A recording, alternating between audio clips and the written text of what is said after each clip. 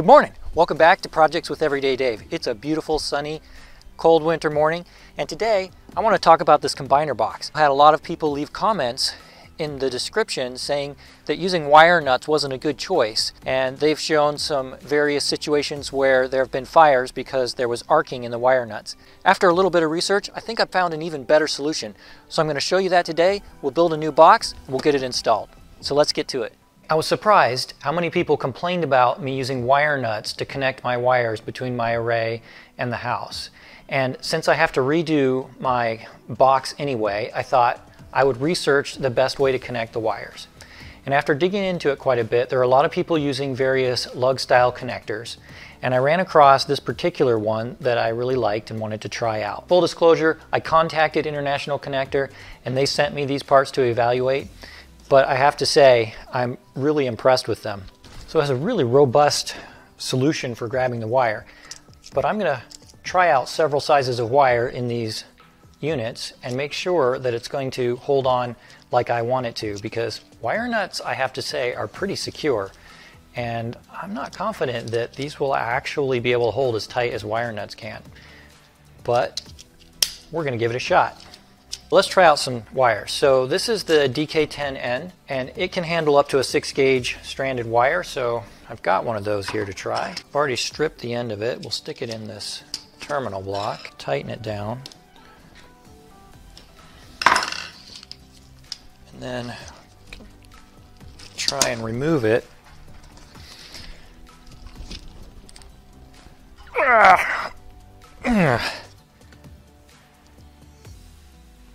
That's pretty amazing. It was a lot tighter than I thought. Let me try one of the, here's a solid wire, 6-gauge. Now it seems like just pulling straight on it, it isn't going to come out of there. But how about a little wiggling? If I wiggle and pull on it for a minute, maybe I can get it to come out. But maybe not. Clearly I can't pull this thing out by hand, and I want to know how much force I'm putting on it. So I have this push-pull gauge that can go a little over 100 pounds, and we'll see how much force it actually takes to pull a wire out of this Dinkle connector versus one of these wire nuts. So let's give it a shot. Okay, I'll use the same high-quality silicone-filled wire nut that I used on my box originally, and the 10-gauge wire that comes from the combiner box to the house, and put that on as securely as I possibly can, and then we'll pull it apart and see what happens. There we go. All right, let's see what it takes to pull this apart.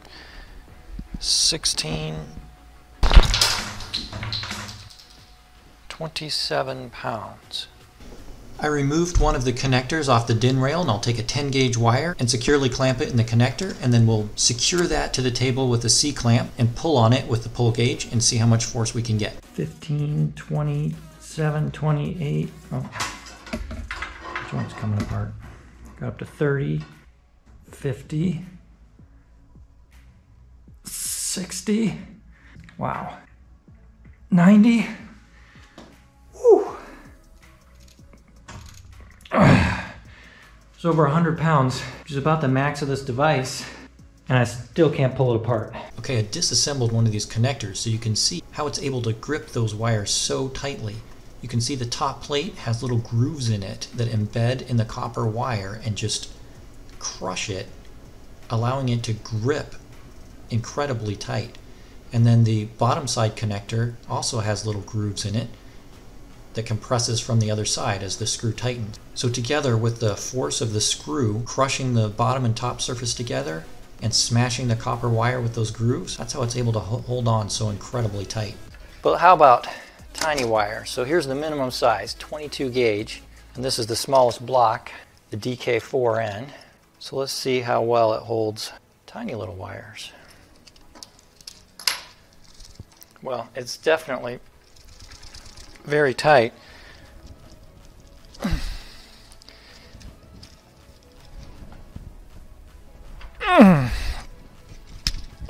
Okay, I'm able to get it out, but it took quite a bit of force, more than 20 pounds of force to pull that out of there. There are 3 different sizes I have represented here. The designator for them is DK. So this is DK4N, DK6N, DK10N, and it goes all the way up to DK35N. but these are the size ones that make sense for most solar installations. This is good for 600 volts and 30 amps, and it does wire sizes from 22 gauge all the way up to 10 gauge, both stranded and solid. This is good for 600 volts, 50 amps, wire sizes from 20 gauge all the way to 8 gauge. And then this one is good for 600 volts and 60 amps, and it's good for wire sizes from 20 gauge all the way to 6 gauge. Now, I contacted International Connector and I talked to Clayton, and he said that he recommends using one size up from your largest wire. So if the largest wire in your system is 10 gauge, even though this says it can handle 10 gauge, he would recommend that you go on up to the D6N size. That's because it is rated for 10 gauge, but that's its absolute maximum.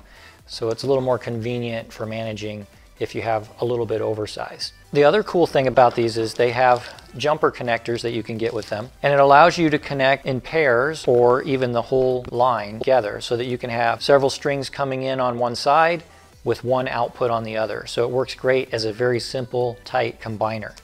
In my case, I'm just going to be having one in, one out because I have 2 strings run all the way to the inverter. So we don't need to use these jumpers. The other neat thing that Clayton sent me were these labels. These say L1 through L10, and I have some for S1 through S10, so I can label string 1, string 2, string 3, and line 1, line 2, line 3 coming out so that I can always keep track of which string is which. So that's a pretty cool feature. The other thing that's pretty neat about these is you can easily remove the blocks. There's a holding bracket on the end of them. You just need to remove that. And then this holding bracket pops off, and now each one of these can be removed very simply and rearranged. And you can see in this particular one, I've arranged it red, black, red, black, red, black. They come arranged like this if you buy this little kit. I'll put a link in the description below. You can get all of these on Amazon. You can get them in any kind of color and configuration you want. And if you want something special, you can just let Clayton know through the order form on Amazon the color or configuration that you want, and they'll take care of it for you. So overall, I'm really impressed with how these perform. All right, after that analysis, I'm gonna go with the DK6N, which is good for up to 8 gauge wire. Now, I do have a number 6 ground wire, but I think I'm going to put that on a ground bus bar if I break it. So this will give me margin. Now this one can handle 10 gauge wire, and that's the largest size I have, but Clayton's recommendation is to go one size up, and really you can put a lot more force on these screws than on these ones, so we're going to go with the DK6N. Let's put it in the box and put it together. This is the box I picked up on Amazon. It had pretty decent reviews. We'll see after some time. I'll let you know how well it actually performs. I'll put a link for all of these things in the description below. The Amazon links in my description are affiliate links. So if you use them when you make a purchase through Amazon, it's no extra cost to you, but it makes a small contribution to my channel. Now, it comes with some glands. However, we have more wires than this, so I had to pick up a package of extra glands. Now, there's lots of options on Amazon. I'll link to this and you can find something that works for you. But it's nice to have an assortment for different projects.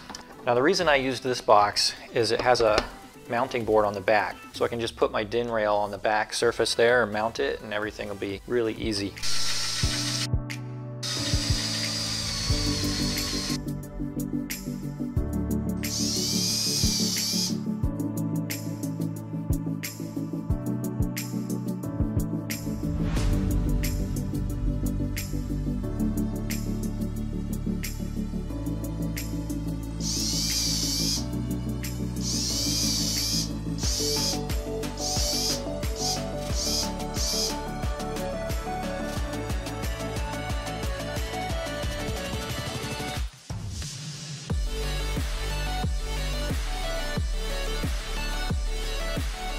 There we go. These are already on the system, but now I can see that they'll slide right in. We got our ground, and then our positive and negative for string 1 and string 2, and then space to add additional strings later on.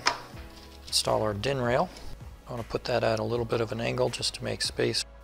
All right, let's put some labels on there so we'll know which string and which line we're connecting. In this case, I could put line 1 and line 2 stickers on the outbound, and string 1, string 2 labels on the inbound, but In my case, I'm just bringing string 1 in and string 1 out, string 2 in and string 2 out, so that's how I'll label it. Screwed all 4 screws in, ready to mount it.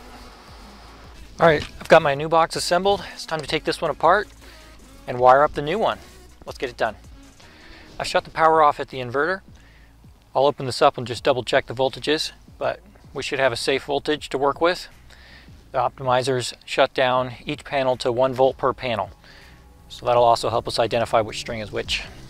15 volts, but these came right out. All right, as tight as these wire nuts are, this one seems okay.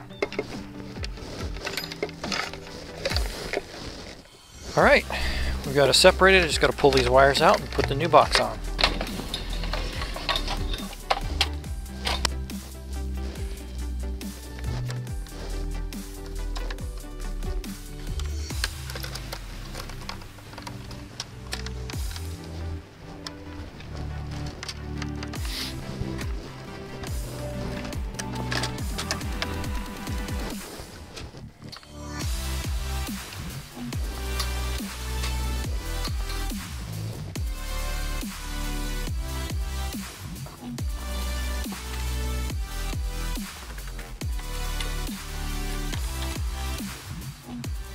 Put the nut in the little rubber sleeve on the wire first.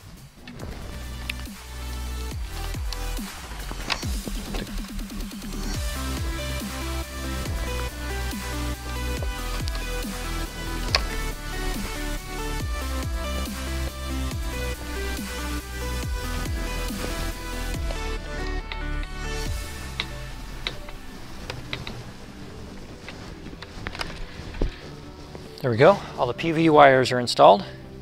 Now I just need to connect the 10 gauge wire that runs to the inverter on the underside, but I'm going to coil some of this wire up in here so that I don't lose my extra length in case I reposition this later.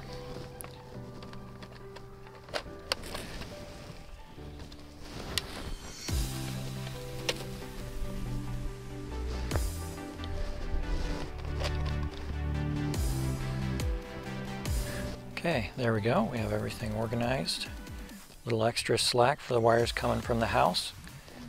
In case I need to relocate, I just wrapped those in a circle and came back in the bottom. My strings are labeled now, so I know which ones they are, and I can check voltages right off those screws on the top without endangering touching something that I shouldn't. And they are in there securely, as I demonstrated back in the shop. So the one thing I think I would have done differently is get a little bigger box. I'm always trying to optimize things, and it wouldn't have hurt to have a little bit more room to work. So otherwise, turned out great. Now we just need to put the lid on and power it back up.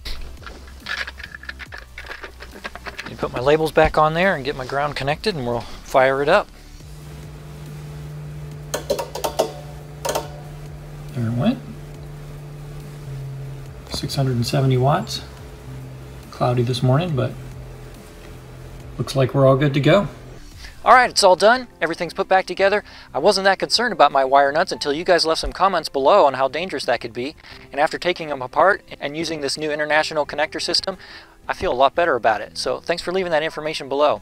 If there's a box that you like to use, I'd really like to hear about it in the comments below. This particular one isn't UL listed, so if you're getting your system inspected, you're going to want a UL listed box like this one, which is way more robust than this box. I didn't use this one originally because I wanted to try this out. It had the grid in the back to mount my connector to, and my previous UL listed box failed. But this one is an upgrade from that. It's a lot more robust. The lid is way stronger, so I think this will probably work for you.